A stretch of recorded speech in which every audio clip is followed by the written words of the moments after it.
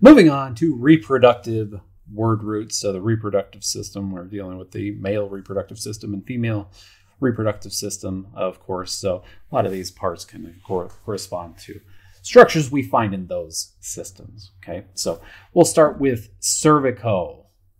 Cervical you can also use regarding these vertebrae, right?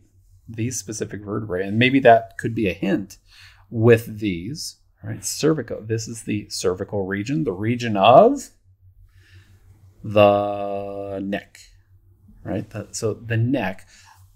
In the female reproductive system, the cervix is the neck.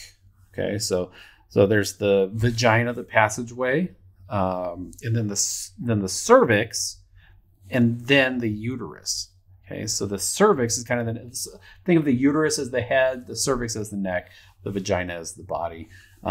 Easy way to kind of picture everything there.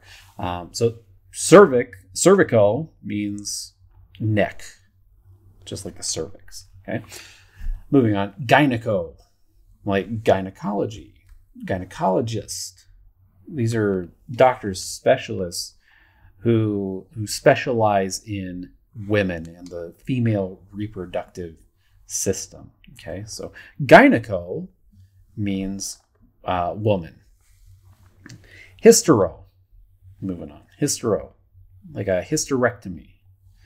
So a hysterectomy is a surgical removal, or ectomy, surgical removal of the primary female reproductive organ.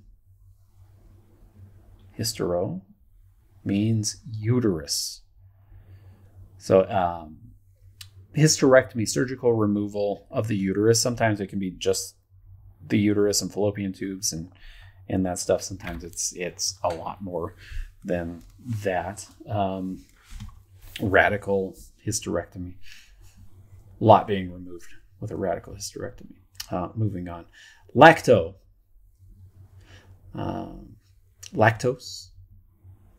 There's a hormone made by the pituitary gland called prolactin. What does prolactin produce? What do you think? Prolactin stimulates the production of milk.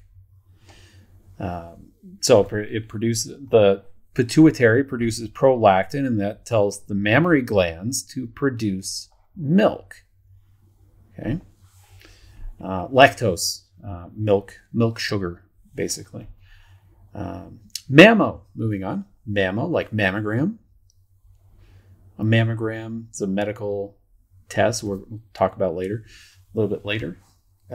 2 glass plates pressed down against a breast, right? And it flattens all the tissue, and then an X-ray is performed so that we can kind of see all of the structures inside the breast to see if there's any abnormal growths or anything going on there that we need to be concerned about.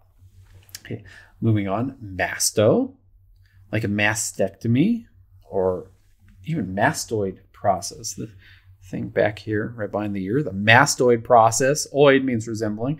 So what does it look like? What does the mastoid process look like? What is a mastectomy? Now, somebody might have a mammogram, and the results of that mammogram might lead to somebody having a mastectomy. Masto also means breast. Okay, so masto means breast, mastectomy, surgical removal of breast tissue. The mastoid process looks like a breast. I mean, kind of, I guess. Maybe a little bit of the same shape, kind of, I guess. I don't know. I didn't name the stuff. Anyway, moving on. Minnow, like menopause.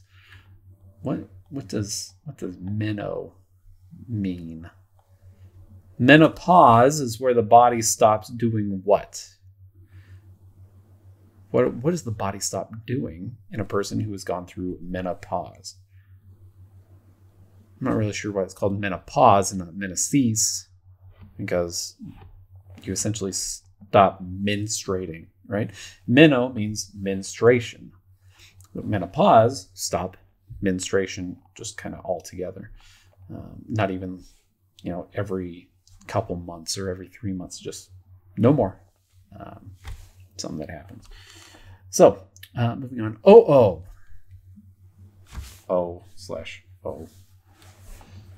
I couldn't come up with an easier name. oocyte is the prime example where you're going to see this one. What is an oocyte? An oocyte is produced by an ovary and released from an ovary once a month. An oocyte is an egg. It's an egg cell, right? So oo means egg. Okay, moving on. Oophoro. Oophoro. I see that oo. It tells me it has something to do with the eggs. This is what produces the eggs, right? This organ, our example, oophorectomy. So this is something you can have surgically removed. Cue the picture right here. You'll see a removal of one of these. This produces eggs and estrogen and progesterone.